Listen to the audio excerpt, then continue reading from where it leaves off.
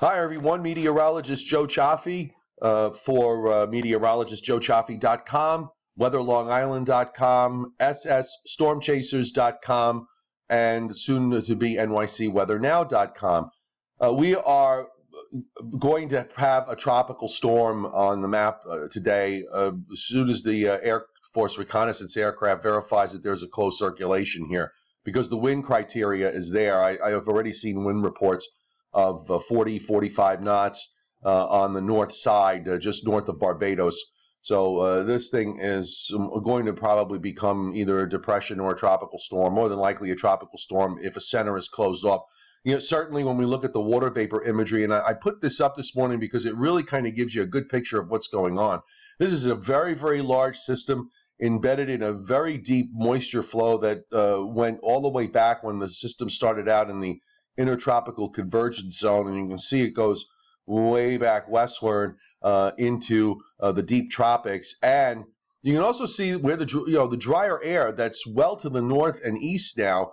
None of this dry air that was sitting up here or earlier was sitting to the north of it got entrained into circulation. If anything, the system seems to be saturating the area to its north, as it has a very, very large diameter going many hundreds of miles to the north and to the south. So this is a very impressive system atmospherically. Now, when we look in the Eastern Caribbean, we have Aruba and Curacao here. You can see these clouds are blowing from the south-southwest, running northeastward. So there's a little bit of shear going on in south of Puerto Rico in that zone where this is headed. But one of the things that's happening is here's this upper low that's kind of orchestrating these strong winds. This is gradually getting eroded as time goes by, and this system seems to be overpowering everything as it moves westward. So everything is on course. You can see the old frontal zone along the east coast. There's a big upper air storm way out in the Atlantic that's dropping southward. Once it gets into the central Caribbean, assuming that all this shear is gone, it's going to meet for fairly favorable conditions. In fact, it looks like there isn't too much happening even in the Eastern Caribbean. There's a little bit of dry air that comes off the mountains of South America, but that doesn't seem to be making any inroads. The moisture field is growing in the Eastern Caribbean. So to me, this is going to be a very impressive system.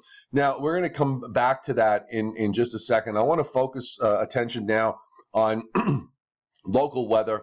And it looks like we're going to have two decent surges of rain coming in. So let me back up on the GFS, which has gotten a little more bullish with the rainfall. And I'm kind of happy to see that. I really hope this is right. It's got two surges of rain coming in. One that comes in tonight doesn't quite make it east of New York City and the Hudson Valley, initially anyway, but then gradually it pushes off to the northeast into southern New England and over Long Island. That first surge does go into New Jersey pretty well and also into Pennsylvania. So we bring that through later Thursday into Friday morning, and then another arm rotates around and brings rain here for Saturday into Saturday night, and even has rain lingering here into Sunday afternoon before finally it pulls away to the northeast. So that's the way it looks on the GFS anyway. And then, of course, as we move into next week, we have this big high that builds in in eastern Canada, setting up a strong moist onshore flow, and then we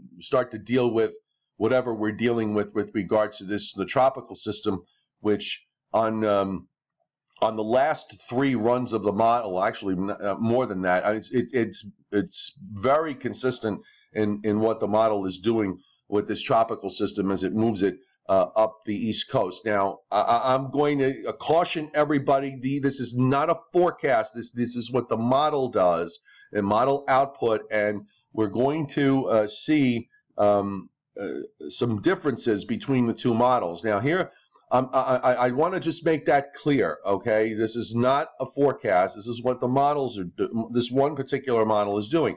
Now, if this is correct, it would take a Category 1 or maybe a borderline Category 2 hurricane into North Carolina and move it up as probably as a strong tropical storm just inland of the coast. That's what this model output is saying. And we are going to see differences here with regards to where models are taking things down the road. So I want to look at the upper air. And again, the key to the forecast, as we've been saying, is this is the big cutoff low that we've been seeing in the eastern states, and it's going to gradually open up and head to the northeast. And I'll widen the picture out for you so you can take a look at the entire western Atlantic. Take a look at that view, because that'll work a little better. Okay, so here we have, this is the GFS now, and I'll move myself out of the way into the corner. So here we have the GFS model, and we'll put this like that. Okay, so here's the upper low. Okay, here's the tropical system. Here's the weakness that's going on. You've got this trough that extends southward into the Gulf of Mexico, and it's just enough of a weakness for this system to turn around and move with that big ridge. Move around the big ridge into that space right in between. So the question is going to be in terms of timing. What's really remarkable is all the models really agree pretty much right through this point. They're very, very close. Even the European and the GFS are very, very close in how they bring this up. But one of the issues that I'm going to show you with the European, that I have with the European at the moment, and this is something that we're gonna have to figure out if it's real. I think the European has a little bit of a problem, not in what it does, because it's the same concept here. We're looking at Sunday night's weather map. So we've got this. Here's the upper low and the extending trough. Here's the ridge out in the Atlantic right there, and there's that alleyway that opens up in between. The ridge on the European is perhaps a little bit stronger, which is not unusual for this particular model, and usually the GFS tends to weaken the Atlantic ridge just a little bit too much. So we're going to have to bear that in mind. But one of the things the European does that I take a little issue with is that it has a much stronger tropical system, much stronger as it moves through the moves through the northern Caribbean and heads into the Bahamas. It also takes much longer to get to its final destination, which is 10 days from now. So I'm going to show you here where the European has a Category 3 hurricane, basically taking it right over Jamaica. Takes a Category 3 hurricane right over Jamaica. Again, this is what the model's doing. I'm not forecasting this. But we go to the GFS, it has a much weaker system, probably as a strong tropical storm moving across western Cuba and coming out the other side. And I have to tell you, that's going to be a very important key here in the forecast going forward. And that is, if we wind up with a much deeper system, a la the European, you are going to have it probably come out slower. So the difference is that the European has that right about here, and the GFS has it right there. So there's a difference in positioning, which is going to make a huge difference in what happens down the road, because in terms of timing, we have this next trough that's coming in from the west, and that is going to be extremely important in how this winds up. Here we have the GFS, and you can see here's the next trough out in the plains rotating around right there. Okay, so here's the tropical system, and this thing is driving the atmosphere up along the east coast, and you've got this big ridge up in eastern Canada. So it's playing right into a big surface high. So this thing is going to move up as this trough lifts up and around. It makes sense with what the model output says. You can see it right there. As that trough swings around, it takes the tropical system and lifts it northward up along the coast. The European, however, because of timing, since it has a deeper system that takes longer to come out, and I'm just going to go back to the European now. Now here's the difference with the European. The trough, it misses this trough, okay? So here's that cutoff low that moves out, all right? And now we've got the trough on the European. It's already swinging around here, and this tropical system is much further south, so that trough misses.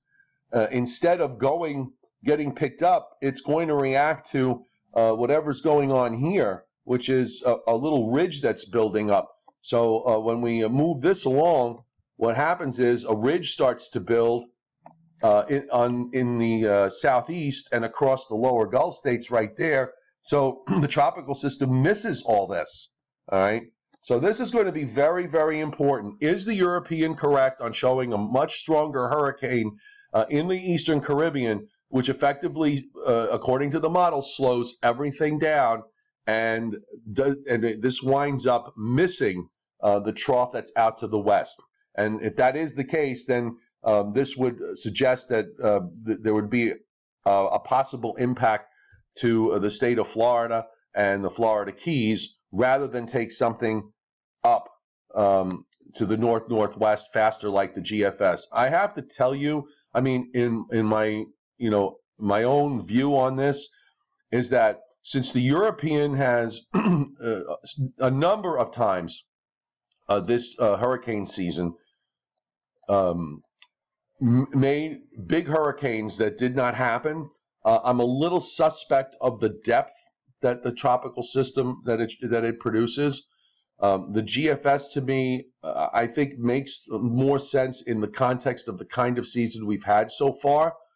But this is one of these deals where we're getting into late September, early October. The water temperatures down in the Caribbean there are incredibly warm. If we have an ideal low shear environment, we could see some super strengthening. And by the way, the other issue I have with the European is, and let me punch it back up because this was also important. What I didn't understand about the model is I could kind of get the depth if you want to accept it, because it has a much deeper system down at this point. In fact, you know what? Let's go. I can go even closer than this. We'll take this view. I think this works better. So it has a much deeper system. Okay, that's a Category 3 hurricane that it takes right over Jamaica. It leaves it a Category 3 hurricane and moves it across Cuba. And actually, what I find phenomenal, I mean, not that I expected this to weaken a lot, but it really barely weakens it at all as it moves across Cuba. And then it strengthens it to a Category 4 hurricane in the Bahamas as it turns northwestward. So it has it moving northeast, and then it turns northward and northwestward. Again, I'm not sure whether I agree that this is going to be as deep as it is. If the depth, if we do wind up with a deeper hurricane that takes longer and longer to move northward, then the European may have the better idea. If it winds up being a weaker system that moves faster in the flow, then the GFS might have the better idea. These are all among many long-term questions that we have. Again, I want to caution everybody, these are model outputs. These are not my forecasts. I'm trying to give you an illustration from what's going on in the tropics with regards to this. And I want to come back just locally one more time to us. And in terms of the rainfall, the model output for rainfall is pretty bullish through Sunday night. It's back to giving some 3 and 4 inch rain amounts over Long Island and parts of central and even northern New Jersey, and 1 to 2 inch amounts at the very least for everybody else. So I think we're pretty well on course for a good soaking, much needed drought relieving rain. Not completely drought relief, but not complete drought relief, but something that makes a dent in this drought situation. So don't forget SSStormchasers.com for any severe weather that breaks. And there's also, we've got some flood watches up for areas to the south, so they'll be paying close attention to that. And we've got all the latest weather information, meteorologistjoechaffee.com, weatherlongisland.com.